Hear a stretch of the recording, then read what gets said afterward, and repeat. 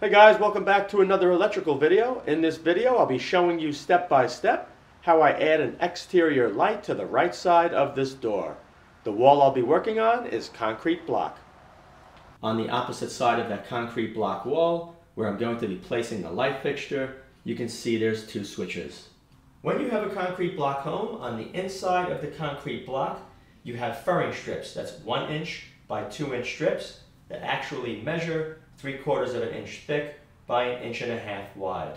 Those strips are secured to the concrete block, and then drywall is secured to the furring strips. The result is you're going to be left with a 3/4 inch space between the drywall and the concrete block.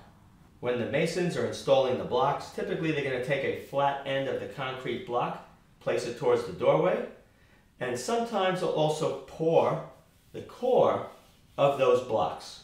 Now what I'm hoping to do here, straight up about 8 inches in, I need to go up about 2 feet and drill right through the wall, and that's where the electrical box is going to be mounted. If you take a neodymium magnet, a strong one like you see right here, this is an N45 I believe, 1 inch cylinder. I can see if there's conduit behind the walls, and you can see right here, there's a conduit going up, and there's another one. So I know there's an electrical box right here, a double. The knockout on the top left is more than likely going to have a 1/2 inch EMT, and you can see it's going up, all right? And over here is nothing, and very close to the edge is going to be a furring strip. So there's a space here, there's EMT going up, EMT going this way, and over here, all right, you can see there's another conduit going to the left, way down there to an electrical receptacle above the kitchen counter. So I have a very good idea what's behind this wall. Now the switch right over here used to be for an old fixture that's no longer used. If I had a fixture that was being used, I can very easily add an extra switch here by taking the single Decora switch out and installing a double. The double would have a switch going left and right on the bottom and left and right on the top. Let me open this up so we can take a closer look inside. Okay, the cover's off. It's always a good idea to take a utility knife and just go around the edges, and by doing that you'll prevent the paint on the wall from peeling back. With the power turned off, I'm now going to remove each one of these switches, give you a better look at the inside. So we do have a conduit right here heading all the way off to the left that the magnet showed. There's a conduit here going up that the magnet showed. And I'm wondering why I'm showing something here too. It's possible there's a piece of wood right here with some nails in it, because I do not see any knockout with a pipe in it over here. So just the one going up and the one going to the side. Go between here, the ground, and the bottom, nothing. And over here we'll do the top and the bottom. So power is 100% off. You always want to double check before touching any of the wiring. Looking inside the electrical box, I can see that the power for both of these switches is coming from the left, from this conduit right here. So you can see the black wire comes down, goes into this wire nut, and you can see there's a black wire going to this switch and a black wire going to this switch. Now if you take a look inside the box right here, you can see the concrete block.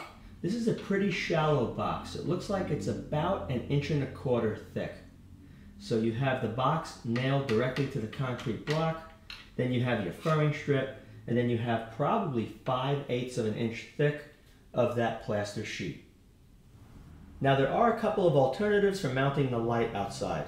When the box is mounted, I can drill a hole, and if possible, I may be able to find a hollow core inside the concrete block. If that's the case, I could push the wire into the concrete block, drop it straight down, and I could take it right out through this opening right here. I can drill this out with a carbide bit. I could put a bushing in here, pull an underground feeder cable right into this box. If that doesn't work, I can probably utilize the pipe that's here already, maybe follow this wire up into the attic and then route it back down into the light.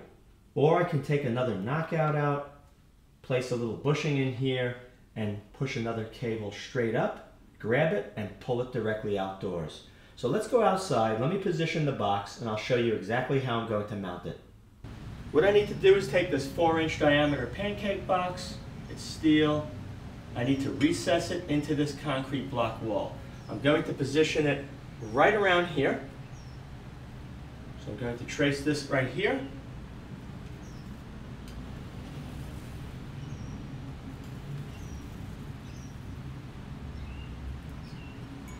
In order to recess this electrical box, what I'll be doing is drilling a series of holes very close together using this larger carbide bit. Just go all the way around, only about 1/2 inch deep. When all the holes are drilled, the next thing is I'm going to take this cold chisel and flatten everything down.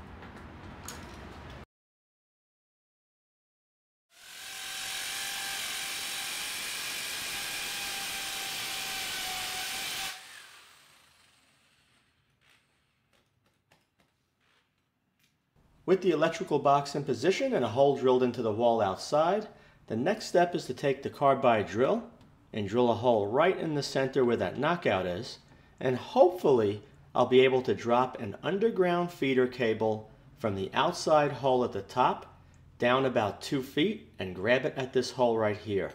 There's no guarantee I'll be able to do it because of how the blocks are arranged, but we're going to give that a try first. That part looks pretty good. At least there was no divider inside the concrete block lined up directly with this hole.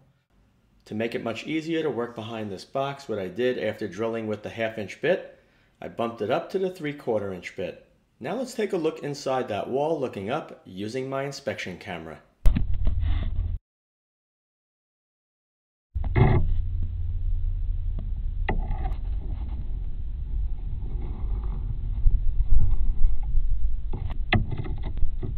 As you can see, looking up into the concrete block wall, the cores are wide open, so I shouldn't have too much trouble pushing a 12-2 underground feeder cable from the outside hole where the light is all the way down to this box. Stranded number 18 with a lead sinker on it. I'm going to insert it outside where the electrical box is, and gravity is going to let it fall down into the wall. I'll just keep jingling it, and when I see it inside that hole, I'll hook onto it and pull it out.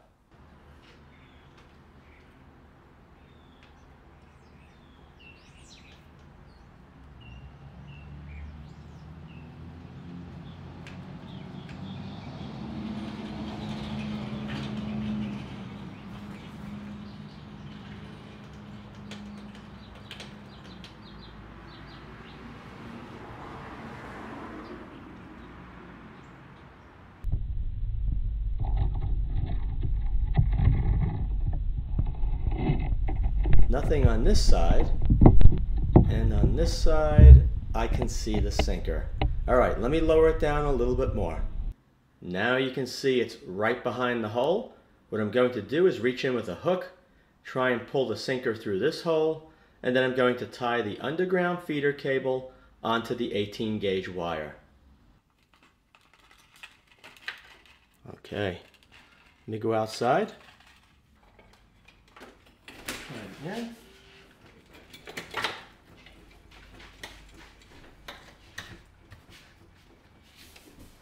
All right, a little bit more.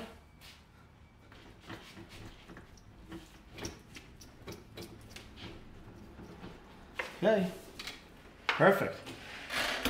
The cable is now secure inside the box. I stripped off the jacket of the underground feeder cable, stripped the ends of the wires, and you can see way in the back where the cable passes into the box, there's a clamp type connector. It's made out of plastic. Right here is a much better look at the clamp. In order to connect this up now, what I'm going to do, you see the white wire ties into the white wires. I'm going to take this white wire right over here. It's going to be added to this connection here. The ground wire is going to be connected to the ground, connected to the switch. The other end up here connects to this side of the switch where the ground screw is. The black wire on top goes to where the power comes in from this cable, so we're going to leave that alone. The black wire at the bottom goes up into this cable. So what I'm going to do is disconnect the wire at the bottom, and I'm going to connect the black wire right here. So power is going to come in from right here to the switch. When the switch is on, 120 volts jumps over to this screw, sending power into the black wire. The black wire goes to the fixture outside. Let me connect this up, and then we'll go outside. Okay, everything is back together. The only issue is going to be pushing it back into this shallow box. Not going to be easy. There's a wire nut in the bottom, kind of big. You have to position it in between the two switches. There's one over here on this side with all the neutrals. You have to tuck it off to the upper right hand corner, and you can see the ground wire is tied to the existing ground wire, and both switches are connected together using the ground wire. In case you're wondering, the conduit from this metal box goes directly to the electrical panel, so that's the grounding system for this setup. Right here you can see the cable going through the metal box. There's a rubber bushing that the underground feeder cable slid through. The hot and neutral stripped, ready to go. Ground screw on the metal box with the ground wire. Before the light's installed, I'm going to turn on the power, take the bar meter and check between the hot and the ground and the hot and the neutral. Let's check between the metal box and hot. Good. And now between neutral and hot. Very good. And here you can see the motion light all powered up. Looks like it's been here for years. And that's it, guys. I hope you enjoyed this video. If you did, be sure to rate, thumbs up, and share. Thanks for watching.